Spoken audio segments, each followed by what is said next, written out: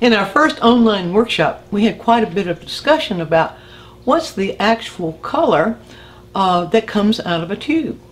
So I'd like to share with you what we discovered.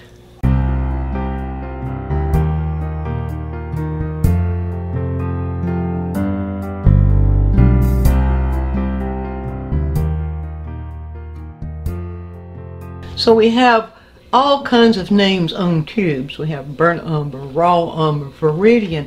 What do all those mean? They don't really tell us anything if we're not familiar with color. So if you were a beginning painter and you go into art store to try to find some paints to get started, you might be confused about what you're actually getting. That's one thing. But the most important thing is when you're in the process of painting and you need a particular color, it might be confusing as to which one do I go for to find it. Now let me show you an example of what I'm talking about.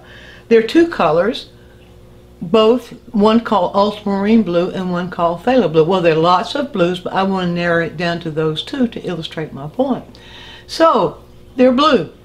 So you might say, okay, if you have something that's sort of in the orange range, and you've heard, as you refer to my color wheel here, if you've heard that blue and orange are complements, and if you've heard that they will neutralize each other, then you might have an orange and you might need to make it a little duller, and so you'll reach for a blue. Okay. But when you reach for that blue, it actually turns green instead of neutralized. Now let me show you what I'm talking about. This could actually happen to you. So what I'll do is I'll just go down. This is phthalo blue. See, this is the idea. Some people think that you can use any blue to neutralize an orange. So this is phthalo blue. Now I'll put a little phthalo blue right here, just with my palette knife on the camera. You see how dark that is? So you can't really tell. You can't really tell by the way it comes out of the tube what it will do. So if we'll add a little white to it, and so I'll go in here and I'll put a little white. Now we begin to see something about that shade of blue. All right, now let's do the same thing with ultramarine. That word is a little bit of a tongue twister. So we'll do the same thing with ultramarine blue. I'll just do it right down here so that you can see them side by side, right there. And same thing. You see they both look sort of black. They're really, really dark as they come out of the tube. So we can add a little white into the ultramarine blue. You know what happened there? I reached for the wrong color. See, that's easy to do. If you have the two blues side by side and you're not able to identify them, it's easy to reach for the wrong color. So I'm glad you saw that. Now I'm just going to take this off and let's go again. This time let's look for there it is. This is the ultramarine blue. I'll put the ultramarine blue right here. Now, picking up with where we were before, if we pull a little white into the ultramarine blue, here we go. You can see the difference. Put a little bit more. I want to make it about the same value as the mixture of phthalo blue. So there they are side by side. I hope the camera will pick up their difference. Now, you see they're really very different even though we call them blue. So let me also show you now on the canvas what happens when we choose both of those to neutralize an orange, which is what I was talking about earlier. So I'm going to pick up cadmium orange straight out of the tube right here. And I'll pull it down, pull it on down. I'll just make a long splotch of cadmium orange here so that I can make my point. Alright, so there's cadmium orange straight out of the tube.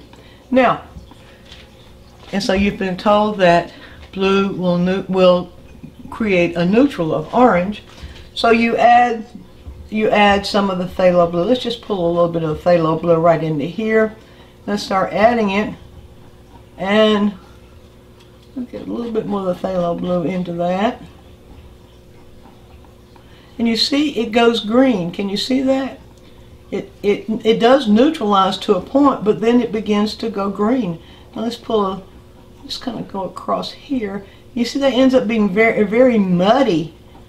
It's not a good neutral at all. A very muddy that kind of leans towards green.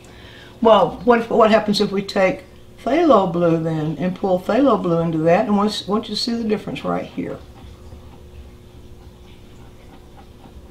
Phthalo blue then, not phthalo blue, ultramarine blue, sorry, the language there. Can you see the difference in that? It gets more neutral. You don't actually get that green effect. Oh, we'll kind of pull that. I hope the camera picks that up. You don't actually get that green effect.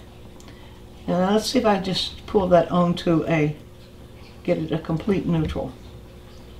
Right in here. There we go, right in there. Now I'm going to do the same thing with the phthalo blue up here. I'm going to need some more phthalo blue right here, and let's pull it, add in proportion, add a little bit more of that phthalo blue in here, and let you see that it begins to get greener and greener.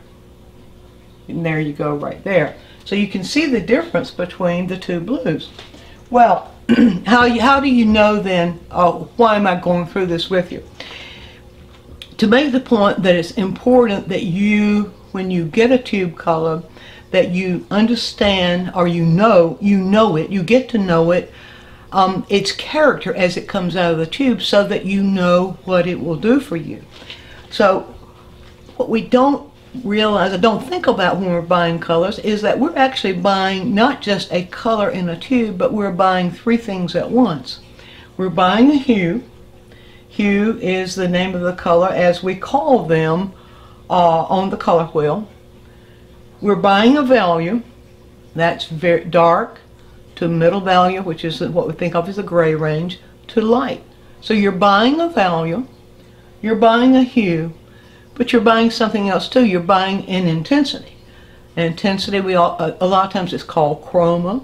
Sometimes people call it saturation. It's one of those fuzzy things.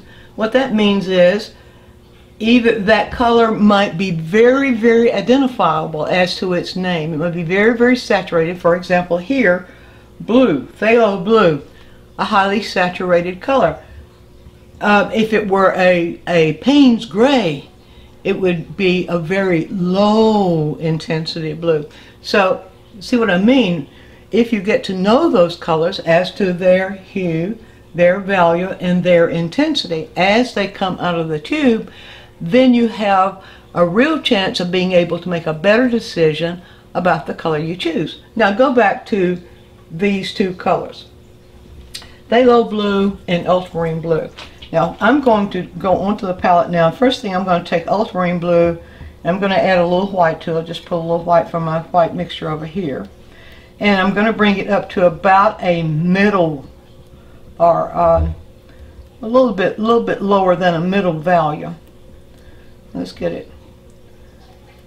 And I want to put a splotch of this on a piece of paper, just a strip of paper. And this is a little test that you can do to identify your colors. Now, my first question is, what hue is it? What hue is this color? Now, if I have a good color wheel, I can hold this against the colors on the color wheel and let the color wheel tell me what hue it is. So if you don't have a good color wheel, you can go to our website and click in the menu under free stuff, and you can get one free. But back to this. Now let's see.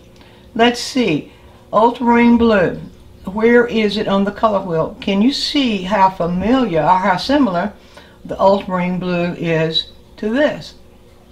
So that pretty much tells us it's going to fall in that range of closer to blue on the color wheel. We can see that it picks up a little bit of purple. Can you see that? Okay, the camera show that it begins to lean a little bit more towards violet. So that tells us that the hue of ultramarine blue is blue towards violet. You can say it that way. But to call it ultramarine blue doesn't really tell you what the hue is. It only identifies the pigment as it comes out of the tube. So now the other thing I want to show you is the phthalo blue. Speaking of blue again, the phthalo blue, and let's identify it as it comes out of the tube. So I'll just put some phthalo blue right here, and I'm going to bring it up to the same value, just so I can identify it, so I can see the color well enough to identify what it is. And then again, now when you're, if you, these are just strips of paper, and so if you're doing this, just plain strips of paper, but be sure that you place the paint so that it goes off the edge of the paper. Otherwise you won't really be able to compare it. Now if I hold this blue, I'll need to add just a little bit more white to it, and I'm glad you see that, because if on these really dark transparent colors, you really have to, in your test while you're getting to know them, you really have to add enough white in order to be able to see the hue, exactly what hue is there. So let's try it this way. Okay, I'm pulling it now with my palette knife onto the end of the paper. Now let's hold it up to this. Hold it up to the color wheel. I'm going to hold it right next to the blue. Do you see how different that is? I hope the camera picks that up. Now if I move it a little bit more towards green, my eyes can perceive that it really is a greenish blue. It's not a pure blue, and it's certainly not a blue that leans towards purple. So it's actually a greenish blue by hue. So if I know it's a greenish blue, I won't select it to neutralize an orange, because the word green tells me it's going to lean towards green. So if you can do that, if you can take each one of your tube colors and simply take yourself through a little process where you really get to know that tube color, then you can find out the information that you need. Now that's only hue. So let's look at the other two. What value is ultramarine blue as it comes straight out of the tube? Well, we talked about that earlier. It is dark. It's a dark value. It's so dark that on my palette I confused ultramarine blue and phthalo blue. I didn't have them in their regular order on my palette. So I confused ultramarine blue with phthalo blue. I picked up the wrong blue.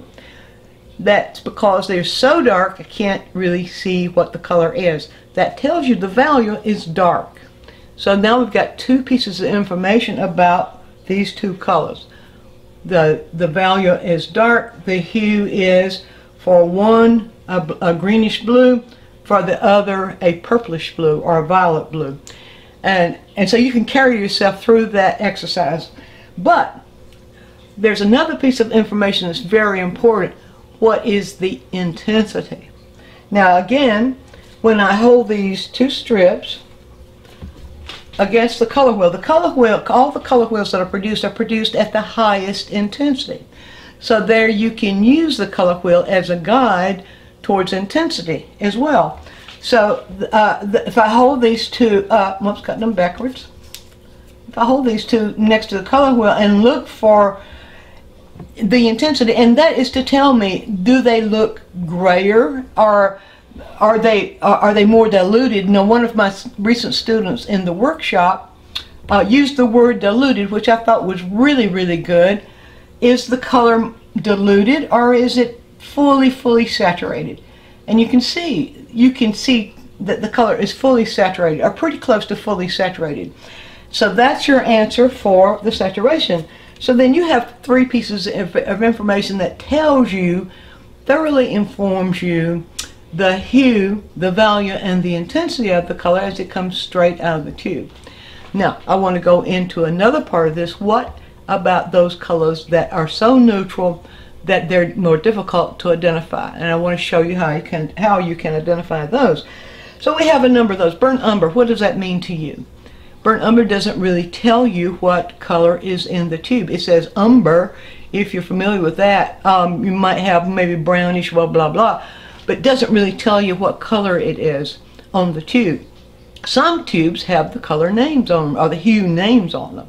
Like any tube that you see the word yellow on, you know it's probably going to be in the yellow range somehow, and so forth.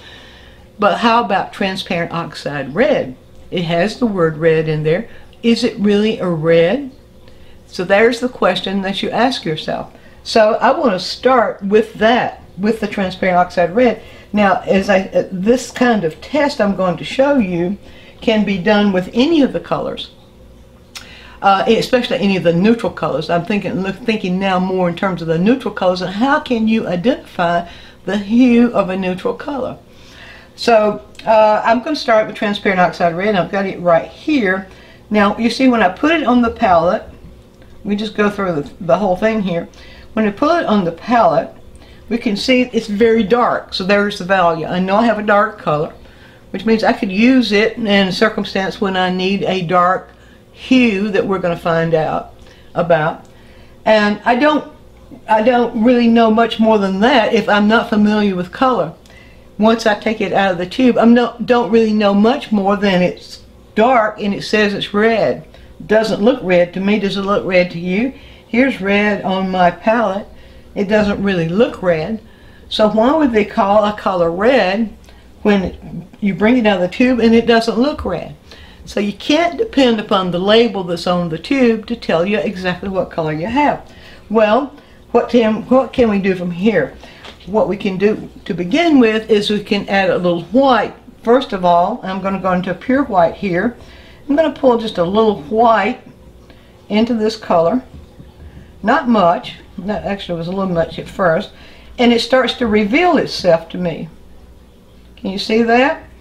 That doesn't look red to me. You might say to yourself, okay, here's red. There's red right beside it. And that doesn't look red to me. So what am I dealing with here? How can I tell? How do I know how to use that color if I don't know what hue it is? So one thing that you can do, and let me add just a little bit more. Oh, I've got it there. Pull just a little bit more white into that, and let's get it about a middle value. Usually testing these colors at a middle value, except for the yellow orange and the yellows, or those that are really light as they come out of the tube. You don't have to add any white to those. But testing these as a middle value, within the middle value range, is a little bit more helpful than adding more of the white to it. So okay, so there I have, and some of you say that's a good flesh tone. That's not a hue. We're talking of hue, and we want to know its hue so we know how to manipulate it. Alright, so I'm going to now pull this mixture onto my little test strip here and get it nice and covered. By the way, let me warn you about that. When you're doing these little experiments, don't be skimpy when you're doing your test strip. I've seen a lot of people put just a little dab on the test strip and you won't really be able to read it. Alright, now, so it says it's red. Let's start with red. Does that look red to you? You know, maybe feels worried about, well, okay, so what can I do? Well, I don't know. Is it violet? Is it red violet? Is it more red orange? And I hold it right here, and that begins to my eye, I begin to feel a little bit of red orange in there. But it also, you know, put it here, it begins to feel a little bit violet. So what do I do? How do I identify that color if I don't know what I'm doing? So I'm going to make a suggestion for you.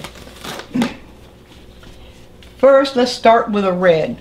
It says it's red, so let's start with a red. So I'm going to pull a red right. This is actually a cadmium red light. It's not the pure red, but it's cadmium red light, and I chose that because it leans a little bit more towards orange.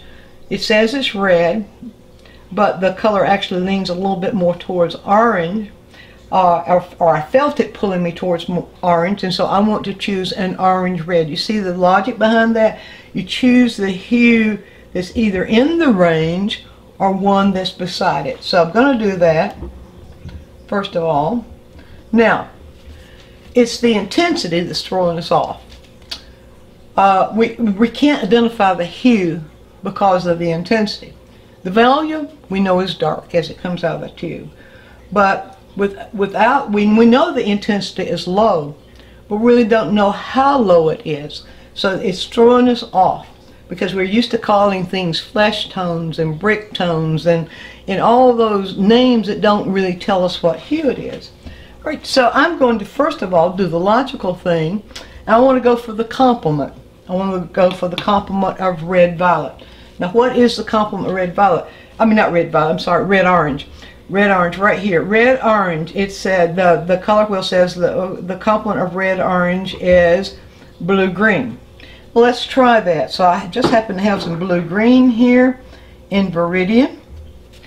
First thing I'll want to do is to make it the same value, and that's what I advise that you do when if you're doing these tests. If you really are interested in identifying, being able to identify the colors that come out of your tubes, when you're doing these tests, always mix two colors of the same value, and if they're not the same value, you do a value correction there. So, so I'm doing that now. I'm going to pull a little bit of this red, or pull this a little bit of this blue-green into the red-orange. All right, a little bit more. All right, so the red-orange. Now, okay, so I don't really know, am I in the right range yet? I need to get that just a little bit lighter. So I see a value difference between this and this. Well, or maybe I'll get this a little darker. I could do it either way, but when you're comparing for hue, the values need to be the same of the two colors you're comparing. Else you get thrown off by the value itself. So let's see here. There we go.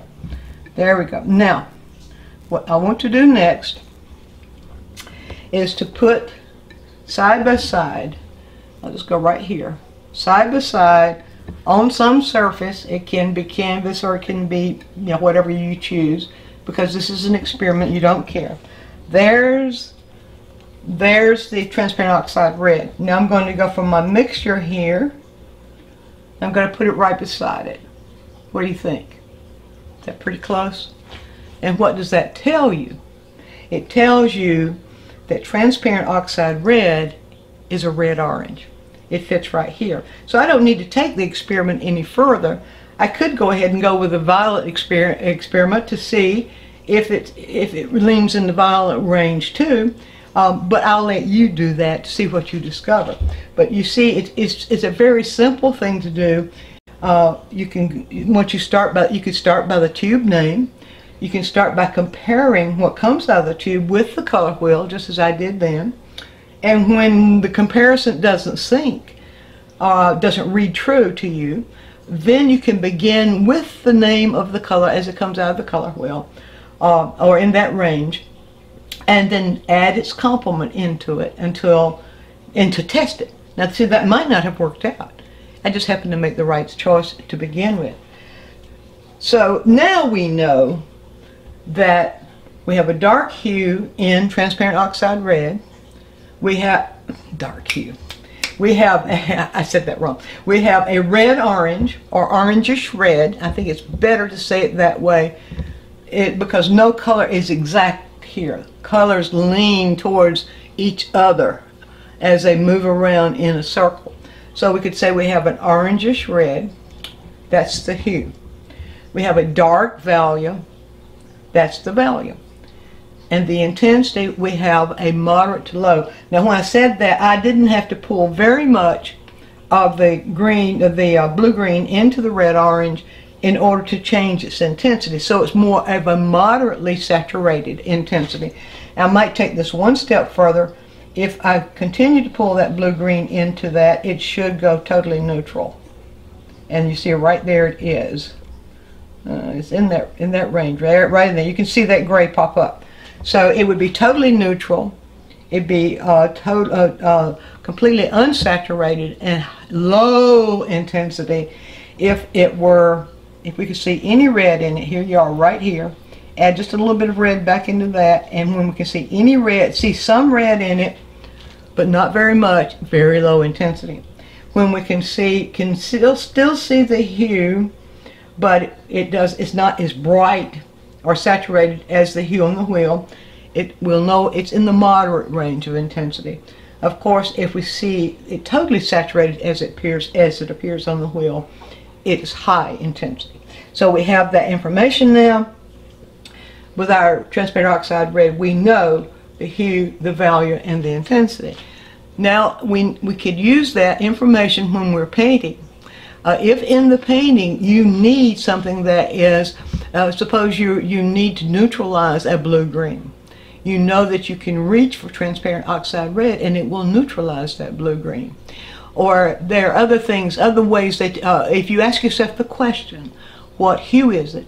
What hue is it out there when you're looking at something? what value is it and what intensity it is. You have information to work with there. Whereas if you just say, okay, I need burnt umber to neutralize ultramarine blue, or I need burnt sienna to neutralize ultramarine blue, that kind of thing, that gives you a very narrow bit of information. It's like memorizing formulas. But if you know the hue, value, and intensity, and use that information to identify the colors as they come out of your tube, that opens up the whole world for you to be able to then have all kinds of varieties of options as you make your decisions. So all this came out of our live workshop. We're doing those live workshops now. You know how it works. It's almost as if we're in class together.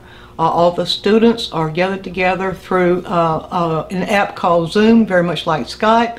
And we have a lesson, and then the students have a one-on-one session with me during the next several days. And then we gather back together and look at the students' work. So it ends up being a complete cycle of a workshop. You might go to our website, and I think it says Study Live with Dianne in the right-hand column there. Click on that and see what workshops are coming up next. So if you're really interested in color, this might be a good place to learn it. So, and also if you have a quick tip, if you have something that you'd like for me to explore, leave us a comment right down here and we'll put it on our schedule. And there's your quick tip.